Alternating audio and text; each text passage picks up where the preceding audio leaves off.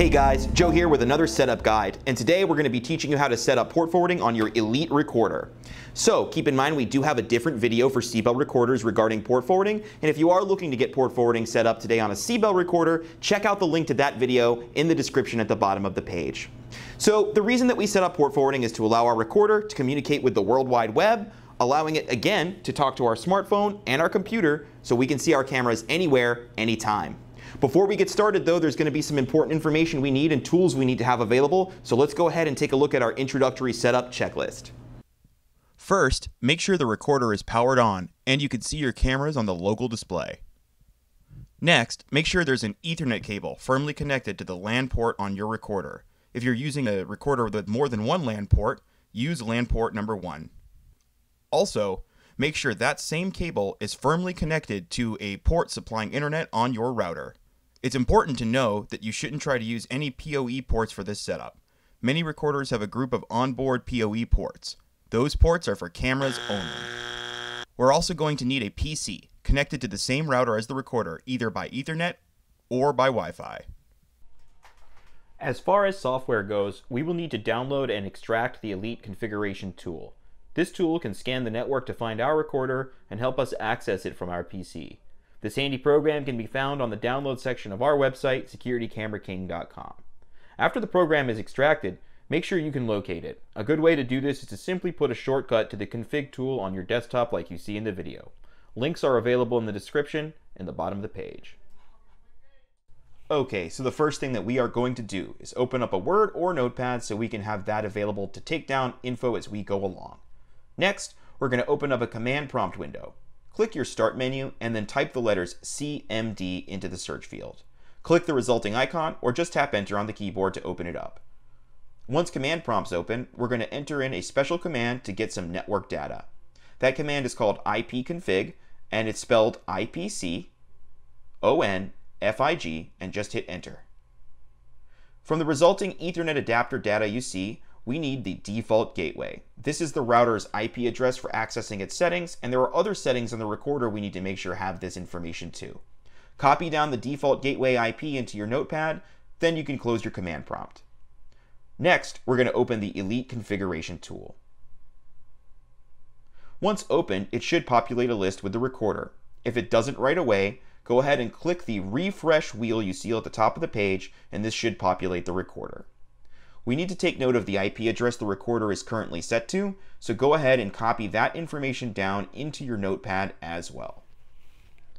Once the recorder's IP is written down, we're going to need to open up the recorder in a browser. And you can do this by clicking the IE logo next to the recorder's listing in Config Tool. When the recorder has opened in a browser, log in using the exact same information you would use to log into the recorder locally. Next, we need to access our network menu. We can do this by clicking Management in the top left corner, and then clicking Network in the resulting drop-down menu. This will put us on the TCP/IP tab, which is exactly where we need to be. If you have a recorder with more than one Ethernet port, remember we are using Ethernet port 1, and if you only have one, you'll only see the one listed here. When ready, click the pencil icon underneath the Edit column. On the next page, you'll notice that your IP address is currently grayed out. This is fine because it's currently selected to DHCP to get an IP automatically from the router. We're going to shift this over to static and click OK to save it. This will prevent the recorder from getting a different IP address than the one it currently has if it ever has to reboot for any reason. We also need to check and make sure our preferred DNS matches the default gateway of the router. Ours already does, so we don't have to make any changes, but if you have to change yours, go ahead and do that now, and then click OK in the bottom right-hand corner to save the IP settings. The next thing we need to do is change the default ports in the recorder. We want to do this just to make sure anything is more secure. Click the port page from the submenu on the left, and pay attention to the TCP port and the HTTP port. Using the public port range, we are going to select 2 ports arbitrarily from that range to change these ports to. We've selected 48301 for TCP and 48300 for HTTP. Feel free to use any ports from the range you see displayed on the bottom of the screen, then click OK. This will likely cause the recorder's page to reload, as Internet Explorer would have to get to the recorder's IP address using the new port once that information is saved. However, after the reload, feel free to just close out IE, and then we suggest that you copy down that new port information into your notes. Okay, now that we have our port info written down, we now need to access our router. We can do this by opening an IE window, clearing out the address bar, typing in http:// followed by our default gateway IP and hitting enter. Once on the router's page, log in using your router settings, username and password. Again, if you don't have this information, contact your ISP. Now, we are on the router's main settings page. Please be advised though that your router's main settings page may look very different than this, and in fact probably does. Although the process for port forwarding is essentially the same in any router that you could be using, a lot of the menus may be found in different places and the options may have different ways of entering the information.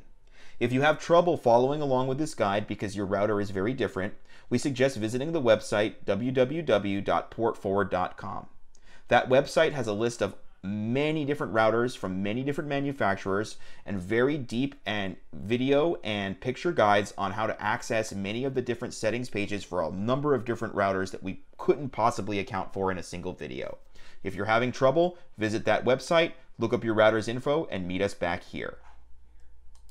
Okay, so for this TP-Link wireless N router, we're actually going to be navigating to the forwarding section and virtual server, which it automatically puts us on. You'll notice the table here is empty because we haven't added any rules yet. We'll be plugging in a rule with an IP address and some port info. Go ahead and click Add New. On the next page, you're going to notice that we have a few fields we need to fill in. The first is the service port. We can start with either one of the ports that we chose, so we're going to start with the HTTP and fill in 48300. The IP address it's asking for is the recorder's IP address, which we wrote down over here as well, so let's go ahead and punch that information in. After that, the internal port is actually just requesting a repeat of the same port we already entered. 48300 is the port that we chose, not the 48301. Put in the 48300 again. On your protocol, you want to make sure that you're set to either TCP, or if you have a both or all option, use that. Leave your status set to enabled and ignore common service port if you have that option. Go ahead and click save. Awesome, we have our first port forwarding rule entered, but we do need to add one more for the 48301. When you're ready, click Add New. So, same exact thing we did before as the previous page, except this time we are using the 48301, so go ahead and enter that in, followed by the recorder's IP address one more time, and then the 48301 again. Make sure you're set to all, make sure you're also set to enabled, and once you have all these boxes checked, go ahead and click Save. You'll notice we have 2 port forwarding rules in this table now, and we're almost done. We just have to make sure that these rules are successful and working. To do that, we're going to go to a website called yougetsignal.com. From this page, we're going to click Port Forwarding Tester. You'll see your WAN IP written out over here, and you'll see a port number spot as well. First, we're going to go ahead and test our 48300 HTTP port. Go ahead and click Check. Awesome. You see a green flag and a note saying our port is open. We're going to check 01 as well because we want to be secure. Amazing. So now we have our ports forwarded, everything's checked off, and we are good to go. All right, guys, congratulations on successfully setting up port forwarding on your Elite recorder. The next step is to take that information and input it into either your smartphone, tablet, or your computer so that you can successfully view those cameras using that port forwarding setup anywhere, anytime. We have a video coming up for how to add your recorder to EVP, or Elite Viewer Pro, which is our application for iOS and Android. And we also have another video coming up for how to add your recorder to the computer application Smart PSS. Be sure to check out those videos. Links also found in the description at the bottom of the page. Thank you for sticking around with us. Till next time, guys, have a great one and stay safe.